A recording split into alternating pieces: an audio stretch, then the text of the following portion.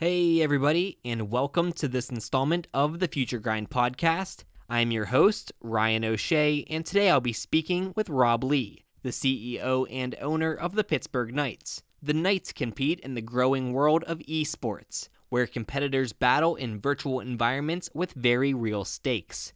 These may be video games, but according to some metrics, eSports leagues already have audience numbers that surpass those of some major sports, and its popularity continues to grow. Investors and sponsors are clamoring to get in on the action, but this new industry is not without its share of controversy. We discuss making a living in virtual worlds, the impact of IP laws, the future of entertainment, virtual reality, and more. As always, show notes and more are available at futuregrind.org. We're on iTunes, Stitcher, and wherever podcasts are found. A video version of this episode is posted on Facebook and YouTube. Make sure to subscribe on all of these platforms, leave a review, and you can also like, comment, and share to spread the word. If you'd like to keep this podcast running, you can donate at futuregrind.org/support. Because of you, this is Future Grind.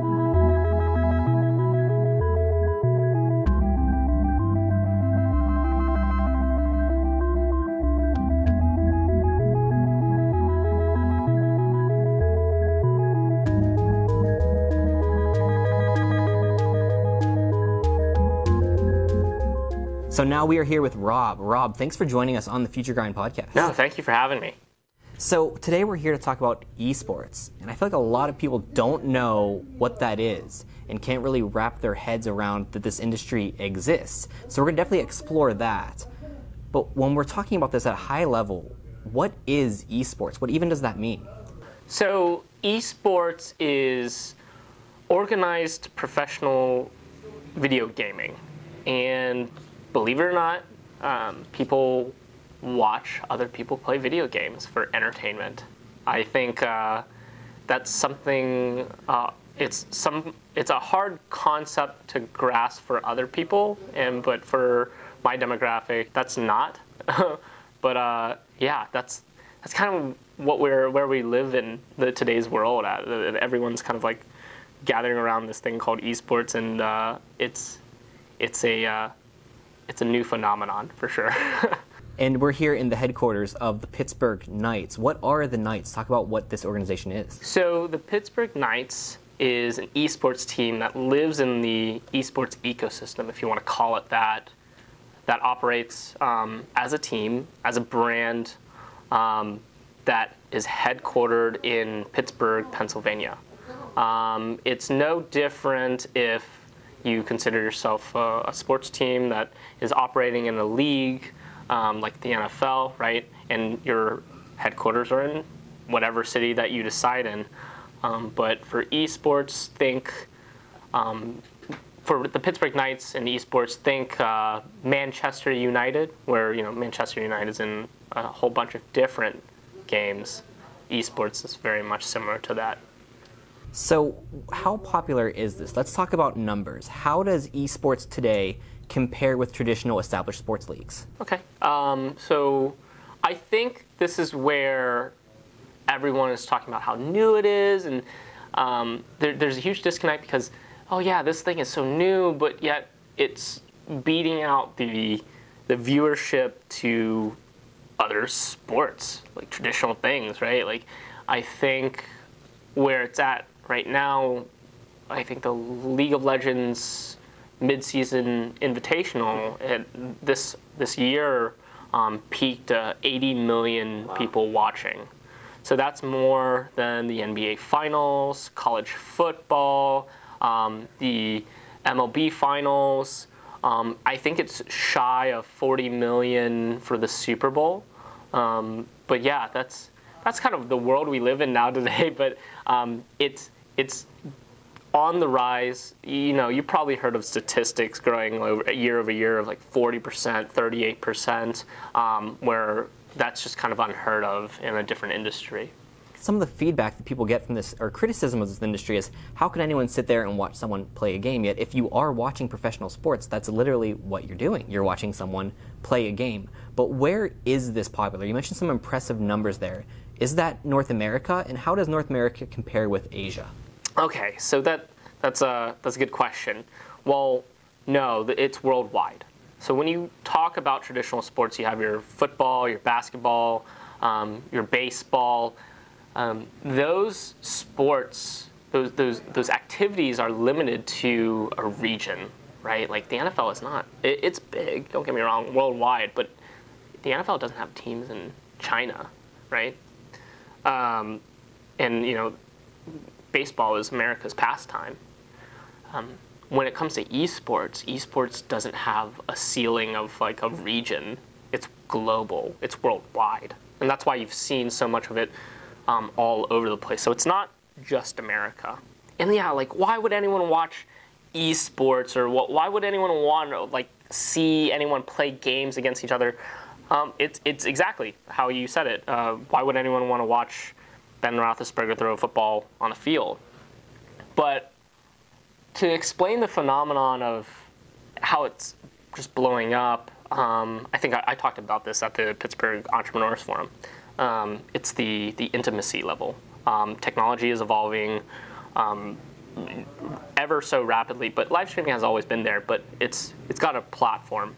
So as the demographic is evolving, technology is evolving with it, and kind of commingling as the radio was the backbone for baseball, and television was like the backbone for the NFL, and you kind of see like baseball is like kind of, it's drifting. It's because of the dopamine effects of like hitting a baseball is like every 8 minutes, right? You clap. But in eSports, you watch like you watch intensity every 10 seconds. So it's like the dopamine hits, it just keep going.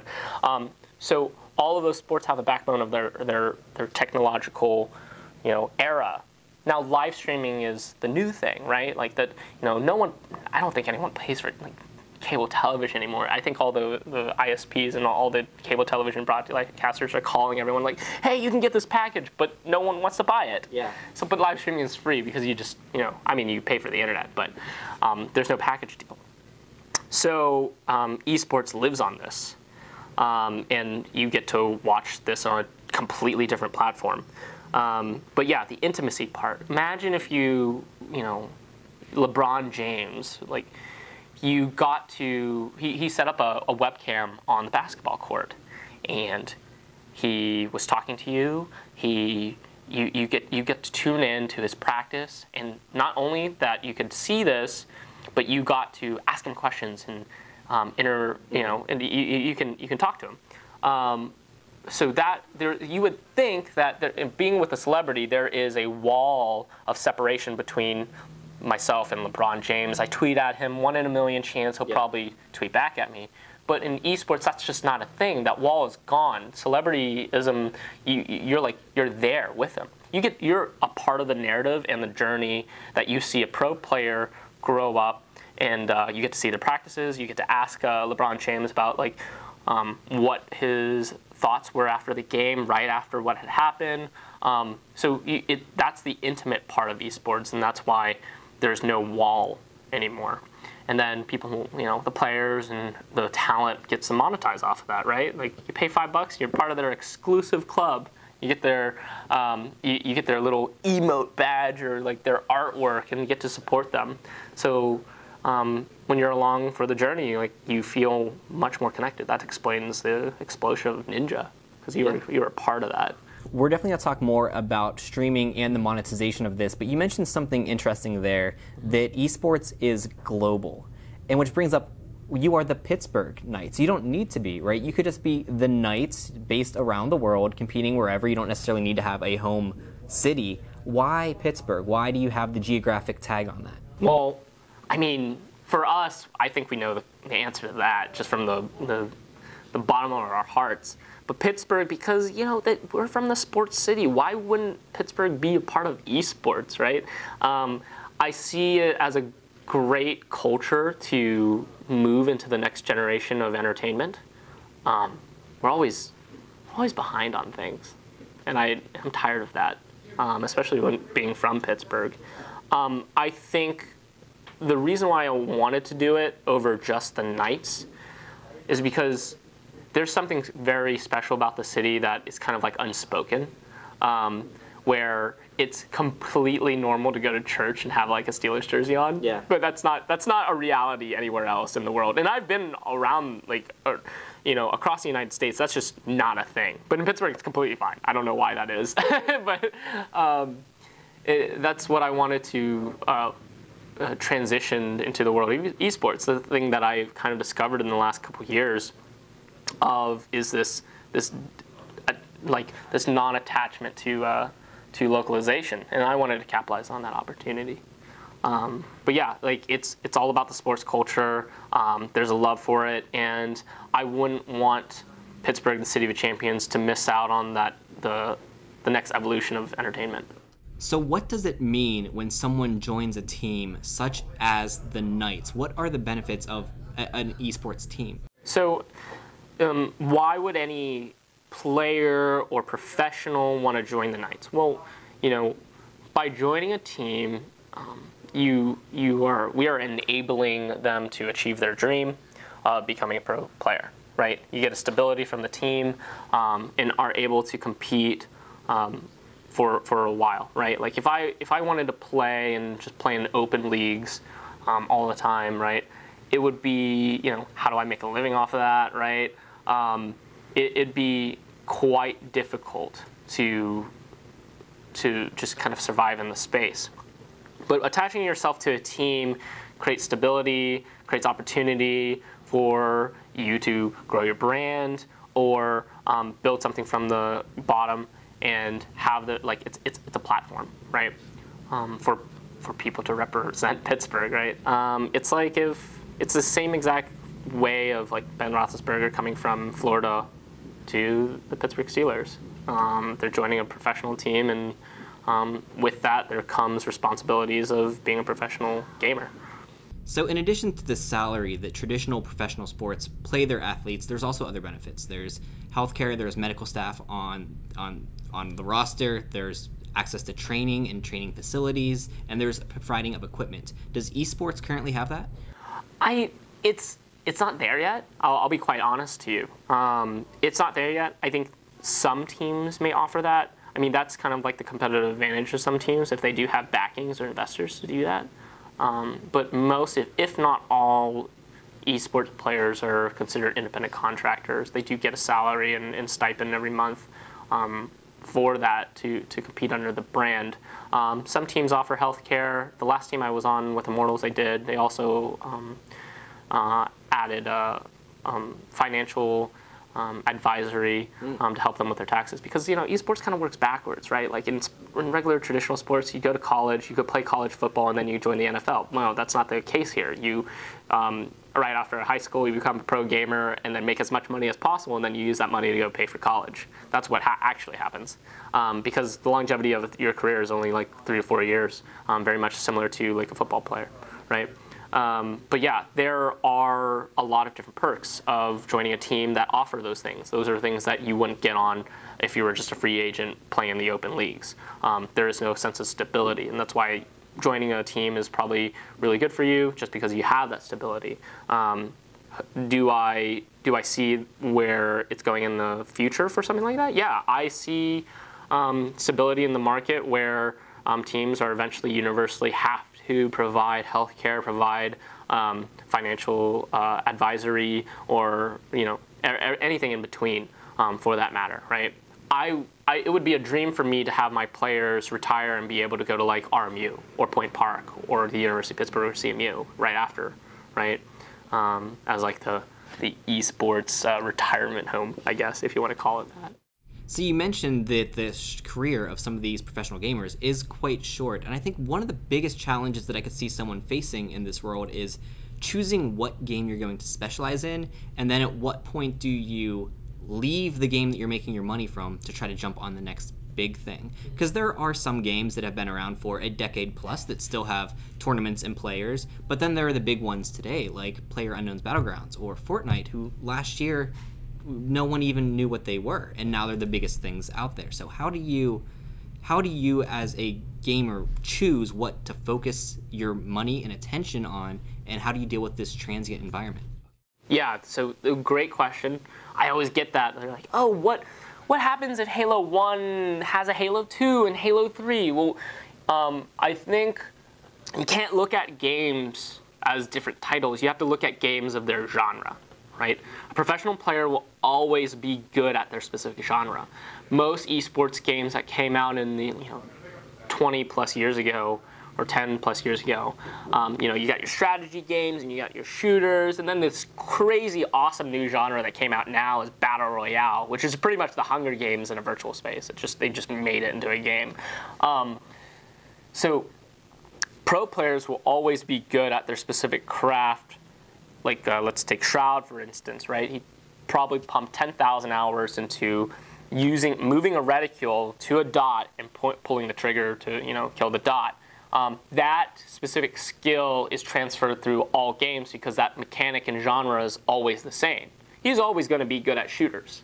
There's no question about it. And that's what makes him so famous, right? So a pro player like Ninja, right? He's really good. He was really good at Halo. That's where he started, and his aiming skills transferred into the Battle Royale genre quite flawlessly, right? So there was another player, his name's Cloaksy. He's a great dude. He's on FaZe Clan now, but I remember he was really big into H1Z1. First game to really put Battle Royale on the map, and then his skills moved over to PUBG and now to Fortnite. They're all the same genre. Battle Royale is the exact same game, but those skills transfer. So talk to me about esports leagues and tournaments. How do they form? How are they typically run? Are they from the developers or are they from third parties? And how does that work? So it just depends, right? You have a ton of different games. Some games that are meant to be esports games, some games that aren't meant to be esports games, but community wants to make it competitive. So a lot of entrepreneurs out there or venture capitalists or investors that want to get into space are trying to follow the money, but in reality it's kind of following where the competitive community is. What I mean by that is the games that have a competitive community that want to be the best in a particular game really drives the market, to be honest. So what I mean by that is, some games have franchise leagues. Some games have open leagues. Some games have no leagues at all, and you just play a pickup game like a freestyle rap battle and with 2 GameCube controllers and play Super Smash Brothers against each other and hope for the best. And everyone's around you cheering you on a lower level. This all started in your grandma's basement because everyone wanted to have LAN parties because that was the only way to get competitive, viable competitiveness out. Can't do it online. There's lag. There's a lot of different variables that could happen. So the only way you can do it is have it at a local area network connection. So everyone would come over. I would be like, yo, come over my mom's house, grandma's house, and we can play. All right? And it got to the point where we would fill out, the basement, and mom or grandma would get mad. And we're like, okay, fine. We can all chip in $5, $10. We'll go rent the hotel ballroom down the street. We go down there, and then we fill out all the hotel rooms and all of the ballrooms, and we run out of space, and we don't have enough money, or we do have enough money. You know what? Let's just go rent the stadium or convention. And that's how it kind of progressed over the years. That's the most generic breakdown I could really give you. But that's how it kind of evolved. But yeah, some games are franchised. That's where the teams come in. Big guys, you probably have heard, Robert Kraft, all these guys buying slots into a specific game.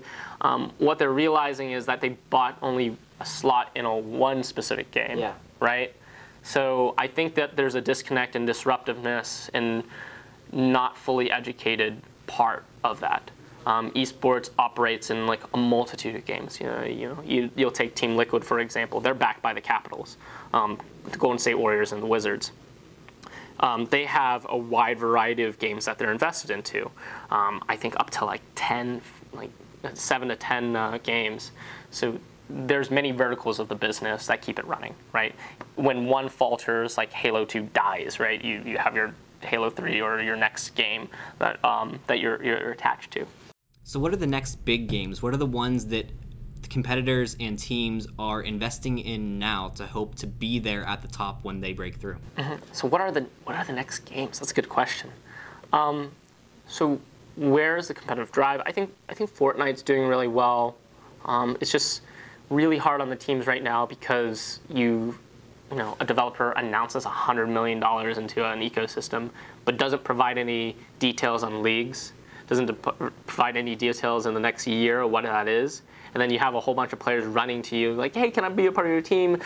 Give me a $60,000 salary for it. I'm like, how do I monetize off that if we don't know anything that's going to happen in the future, right? So that's up to us to figure that out. And a lot of teams have yet to have any commitment to that particular game. So what's the next game? Well, the next game is a mixture of finding out where's the competition going. Where does everyone want to see who the best in that particular game is going to be? And the other one is you need to have a balance of figuring out, well, how do I make a business out of this? How am I able to monetize and keep stability going? All right, which developer is giving me that opportunity to? So you probably hear like vainglory, why other teams are getting part of it. Well, there's competitive drive in it, and then there's also developers that are giving some form of rev share for the stability for it, right? Some games don't offer that, and that's why some teams aren't part of those games, because you just can't make anything off of it. You can't provide player stability, and that's why you always hear like players come and go, right? That's all over the place. League of Legends is a really good example of a really nice competitive ecosystem, because there's rev share, there's stability, there's franchise leagues you pay in, and you're there forever, essentially. So we mentioned that some of the ways to make money from this gaming is doing well in tournaments and winning prize money. But then there's the whole other ecosystem of professional gaming, which is streaming and getting sponsorships or donations or doing that all online. And I saw that the Knights have their own stream team. So in addition to the competitors that play in the sanctioned tournament events, you have streamers that are part of the team. How do they relate to this whole dynamic? So for us, for the stream team, we have a lot of different influencers that want to support us and provide us with support on the back end to build the brand. For them, they get an exchange of services for them. By all means, I can't, for a team, yes, I can monetize them and their likeness rights to in the leagues, right? There's rev share. Anything when it comes to the eSports team, every revenue stream is exactly the same as a sports team. Down to ticket sales, down to sponsorship, down to merchandise, whatever. The only two differences is that prize money and virtual goods. Virtual goods being the in-game items that you sell in the game. When you are winning, you get items in the game. The publishers let you do that now these days. But on the other end, for streamers, the way we are able to work with that is their streaming minutes, their accessibility to get eyeballs onto a specific channel where your brand is there.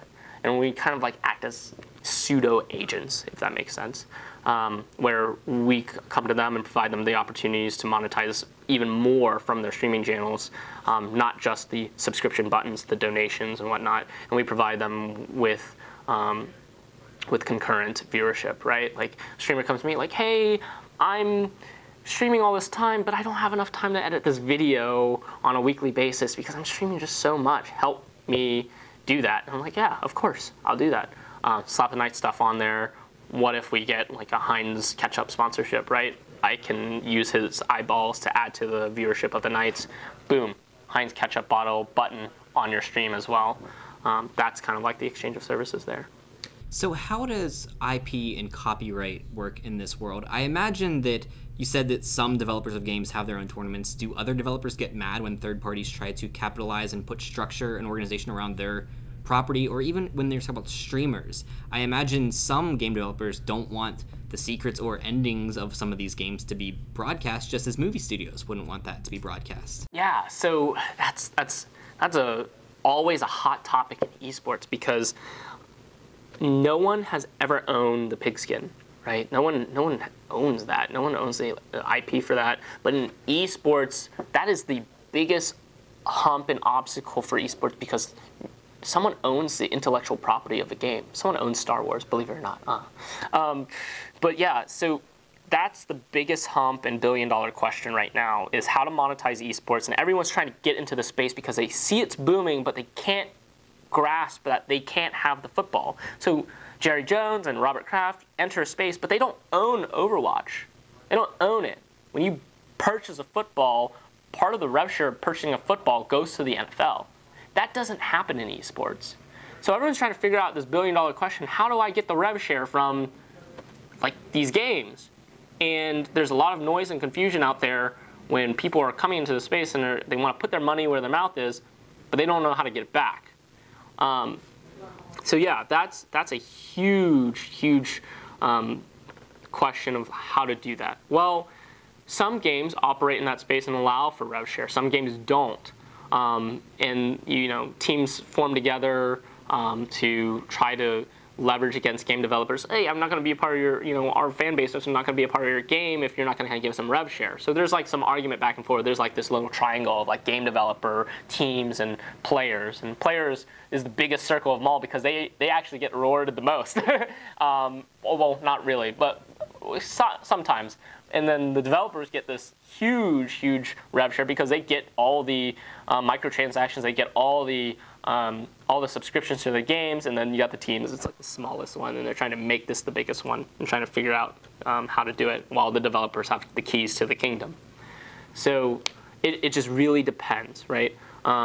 I think the franchise leagues, Overwatch and League of Legends, are trying to let it happen, create and foster an esports ecosystem. I mean, like Valve and CS:GO, they're like, here, just take our IP and do what you want with it. Nintendo tried pulling some of the stuff from the stream. They're like, you can't stream Melee anymore, and then like there was a huge audience backlash behind it. They're like, what are you doing? And they're like, whoa, calm down, kids.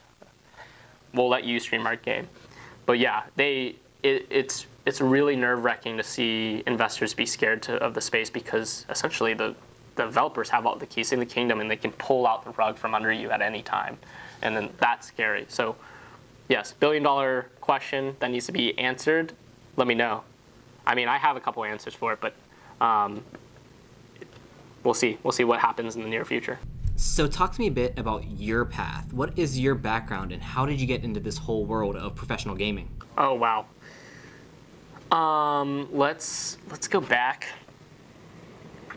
I'll make it short. Grew up high school, Bridgeville, South Fayette, and Pittsburgh. Went out to college in Florida. Immediately went to the Hollywood and entertainment industry because I was a film major. At the age of 19, just went out. Did that. I interned, account managed for an Olympic snowboarder. His name is Sean White, for quite some time. Juggling that, another job with a DirecTV show host from G4 Television, Kevin Pereira, back in the day. Learned everything about the entertainment business from him. And then I transitioned over to esports. And the only reason why that is because we were covering E3, and I was a fan for the longest time, and I ran into this guy at a In-N-Out burger joint after E3. No one knew who he was. I knew who he was because I was a fan. He was the owner of SK Gaming. I was like, hey, what's this? What's going on? How can I help you? And then the rest is history after that. Joined SK as a video producer. Was interviewing players, doing a podcast, very much like what we're doing right now, and making content. Then I started to understand what players were going through, what teams were, understanding the space, and it was very small at the time.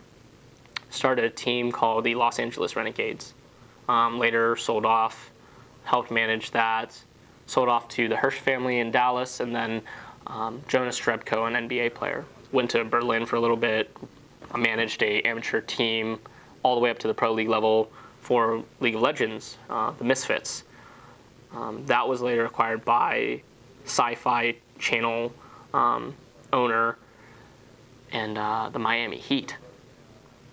I was like, man, I can't live in Europe anymore. I got to go back home. So I went back home to the United States and joined my first venture capitalist team, the Immortals. Got a wonderful offer from them. And I was their creative director for a while. Created the brand, helped with the brand identity with an awesome team over there. Their notable investors were Crosscut Ventures, Lincoln Park, Lionsgate Films, and the Memphis Grizzlies. Then I was tired, got depressed, took a year off. I was like, I don't know what to do. And I came back to Pittsburgh. It's hometown. No place like home. And then I saw an opportunity. I was like, man, I want to start the Knights. Had the Knights branding for a couple years before even coming back to Pittsburgh. It was already being created years ago, and then I brought it back to Pittsburgh, which is cool. Well, in professional sports, you often see at least the players and then perhaps the team owners would have their own union. So there is a minimum salary that must be paid. There's bargaining rights that are put in there. Is there any equivalent to that in the gaming world that perhaps the competitors could say, this is what we feel that our rights should be, and any league would have to abide by that to maybe help some of this stuff from happening, or a third-party arbitration process if there is contention between one of the leagues or tournaments and a competitor or team? So some do exist in some games. CSGO just started their player union. Love it. Great. I think it's just years a little bit late. I would love to see a team union, that leverage against developers. I'd love to see player unions across all of esports. But to be truthful, having a minimum or trying to find the market value of games that just don't have the ecosystem for it, it's hard to judge how much a player should make in a game that doesn't have any revenue, right? So that won't exist, and there won't ever be one that exists for it because there's not enough funding from all the games that they... Hi-Rez is not going to work with Riot to make their own union for each other, right? So that's why I'm talking about the developers have so much... They have the keys to the kingdom. They dictate it, and they're a little bit at fault for not being able to help it as well because, I don't think, you hear Riot like, oh, there's a player union. They're kids, you know what I mean? Who's going to represent them? And will they ever take it seriously? I think there was some Twitter controversy a little bit about some of the players from League of Legends, where I think a good friend, Jacob Wolf, tweeted out, he was like, this is what happens when the players from the game just don't take a players union seriously, and some player got traded and whatnot. There was a little bit of controversy of that. So will that happen in the space? It can. It's hard to get a lot of people to do it together when we're forced to cannibalize each other in an open market. Yeah. So in an open market, we're against each other. In reality, we should be working together. But how do you dictate which teams should survive and which should be in the league, right? There's no overarching barrier to make that happen. And that's why each game has its own individual ecosystem that they operate within. I'd like to see it change. And I talked about it a little bit before, but the only real answer to it of a players union or a team union or whatnot is just the teams just make the game themselves. So you mentioned there how young some of these players actually are. And you mentioned that oftentimes they are before college. They finish their career and go to college. So talk me through the career of a professional gamer. At what age do they get started? At what age do they typically go pro? And what is it that ages them out of professional competition? So, wow, that's a lot of factors that come involved with that. So a lot of games, you'll probably hear about really young kids that are getting into this. They're still in high school. Even some pro teams make it a requirement that you have to be 16 plus or 18 plus, depending on the game. I know that we had a run-in with that for PUBG because two of our players a long time ago, this was 2017 of IM Oakland, the game was rated, M, and they had to be 17 plus. Or no, I'm sorry, 18 plus. And they were 17. And we couldn't participate. We had a great team, couldn't participate. So that was the lack of, on our end, to give them the opportunity for that. So we had to wait, essentially. Great team. So how does that work? So some games, they just call young players, and they're able to do it. Some games, like Counter-Strike, you have players in their 30s that are still playing at a professional level. So in that particular game, ageism doesn't exist, right?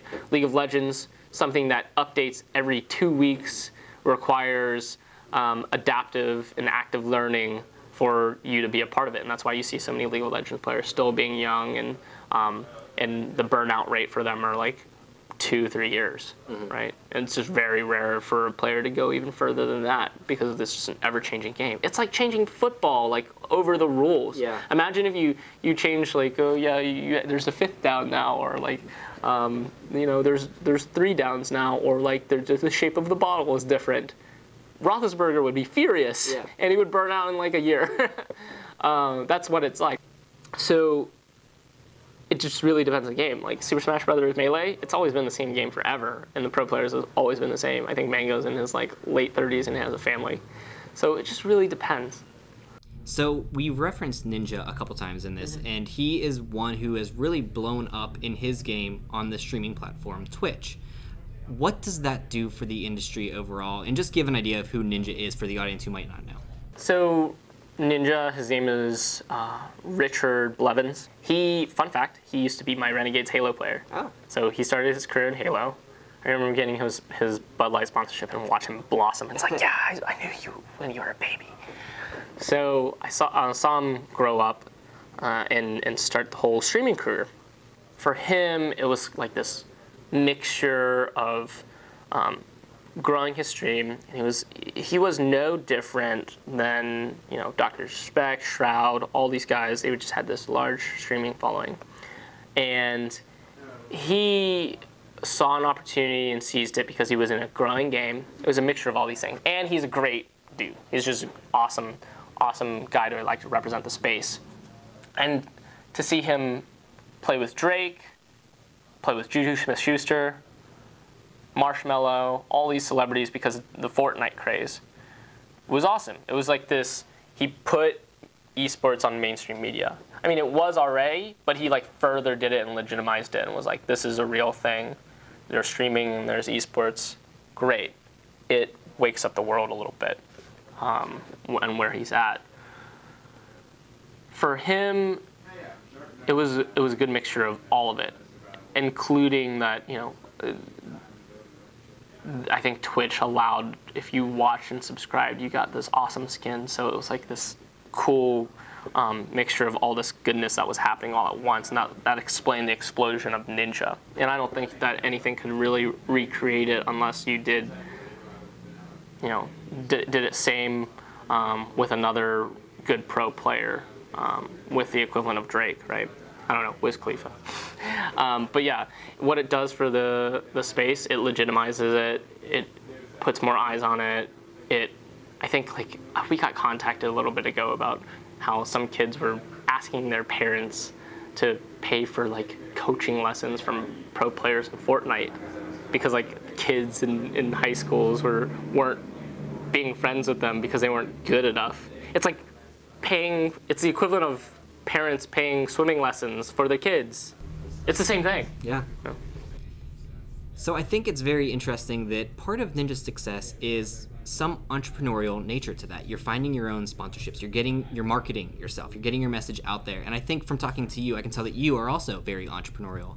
In fact, you have partnered with the Carnegie Mellon's Entrepreneurial Institute to help people there who are starting up startup companies. You're listed on their website as a mentor. So how in your mind does entrepreneurship relate to esports and making a brand for yourself? So the world has changed to you are your own independent influencer, your own business. So like when you see Ninja and all these Twitch streams and all these streams, imagine when you go on Ninja's channel, you're not watching him, you're watching his TV channel. It's how the evolution of technology has been going. We've talked about it before, where is technology going? Well, live streaming is a thing. It's free, so everyone is making their own platform. It's like the YouTube stuff when that first came out, right? Philip DeFranco and all those guys, they're investing in themselves. They're their own entrepreneurs, right? So, Ninja started off on a team, Luminosity, and they probably handled all of his things, right? His partnerships, his sponsorships, the things that he was doing, what buttons to use, what is he advertising, and then he's off on his own now. He's probably going to leave Luminosity in a little bit, where he's going to have to handle that himself, right? And he's creating his own business, his own TV channel. It's like the guy that owns, he owns AMC, right? He's like his own AMC, so he has to produce and make his own content. Yeah, sure, he's making $1.5 million a month, right? He's self-investing back into that. He's probably gonna make like his own production company at that point, right? He's gonna constantly put out content for people to watch and want to be like a part of his own journey. So yeah, there is an entrepreneurial level to it, and I think that's a wake-up call to all players around too, and that's something where it's going to be ideal for him to, ideal for a lot of players to do that, and they start to see the value of content and eyeballs more than just their competition. And those are the players that have longer careers than 3 years. So this is Future Grind, where we talk about the implications of emerging technologies, particularly on society. And I think esports is one of the first ways we're seeing the virtual world impact the physical world, where people are getting paid and having careers based on their skills in a virtual environment. And I think that's expanding to other areas as well. You have musicians or speakers who can put on shows in a virtual environment, or you even have people who are making goods and services now, making digital goods or selling digital real estate, and they're actually selling these things in a digital market. So I think kind of gone are the days where we considered what happens in the virtual world as fake or inconsequential, and now we are, I think, as a society, realizing that what happens in a virtual world isn't fake or any less real than what happens in the world we're surrounded by now. Do you see esports as a driver of this, and what role do you think it plays in this overall societal shift? Well, the last question there, what role does it play? I think it's going to be a new sense of entertainment. Very much, I mean, like, you watch a movie like Ready Player One, right? That's like the center of attention. And I hate to compare it to that because I don't see a dystopian future like that. But yes, it's going to be the next generation of entertainment for sure, the center of it. Because if I wanted to watch football, I'm not going to watch people play Madden, but I'm going to watch people play real football. But, I can't really get to see people in knights in shining armor fighting dragons and casting fireballs at each other, right? That's just not reality. But esports is a sense of like this suspense of belief that you could do that in an athletic way where you could combine the two. So yeah, I think that would be the next generation of entertainment because there's just this fantasy element to it, and that's the craze, right? Yeah, I think that's where it would go, and that's where esports would fit into the future. For the future real estate, the virtual space, I think that's a little bit out of the esports realm, right? I see virtual reality being like a huge thing, right? I can see it being part of an evolving movies, right? Imagine like, Inglourious Bastards, that one scene where, you have the Nazi in the corner and the other guy that's hiding the Jews under the floorboard. And imagine in like the repeat value of watching that scene in virtual reality, right? You can see the perspective under the floorboards, watch him closely, right? It changes the whole dynamic of how you view media. And that's kind of like where the future is. Or, in one scene, one character can be extremely deceptive, but you watch it from a different perspective, and then it's like, wow, I can watch it from behind him, and he was like holding a knife the entire time, and that's the scary factor of it, right? There's so many different elements of that. But yeah, that's where I think esports would go for virtual real estate and whatnot. That I couldn't tell you. So I'm glad you brought up virtual reality there, because that's where I'm going with my next question here. Is VR is a gaming platform in some ways, but it is in no way as popular as the traditional gaming that we see. Although in some ways it's getting more and more immersive. We now have tactile vests that we can wear where you can actually sense things on your body as if it was happening to you. movements in physical reality are now translated. In the shoes. Exactly. are now translated into a digital space. So in that way, it is kind of getting more and more like traditional sports where physical movements kind of matter more and more. Do you see a point where VR gaming becomes on the level of some of these traditional games in the world of esports, or is it its own entity? I do. I think it melds. I think there's a mixture, right? When we come closer to, the goggles that you wear for virtual reality to actually being glasses or even contact lenses, yeah, I'll see it for sure. Do I see an arena where people aren't playing on their computers, but they're like in this like gyroscope and they're like, it matters about being an athlete and you're throwing like a fire football through the field? Yes, I think that's where it would see, where I could see it happening, right? I see technology evolving where you see that and then you have the holograms like fighting each other, right? That's why we had a knight, right? Knights ride horses and slay dragons and kill other animals, so that's why we chose a knight. Big whoop. But yeah, I think it would consume it. I think that's where it would go. And virtual reality is I think it's not the answer, but I think it would just be another platform where you would be able to see it. Virtual reality can show you different ways to show different ways to view or perspectives of the current ones, right? And that's just what it's going to be. It's going to be an enabler. So what's next? What does the future of esports hold? What are the challenges currently facing this industry that need to be overcome? And where do the Pittsburgh Knights fit into this? Where does esports go? I think esports will continue being the same until we are able to overcome the obstacle of IP and intellectual property rights. Where the Pittsburgh Knights fall under in that is putting Pittsburgh on the map in a space that is already existing. And also, I don't want to see Pittsburgh behind anymore. We're behind in some ways. Early bird gets the worm, but second mouse gets the cheese.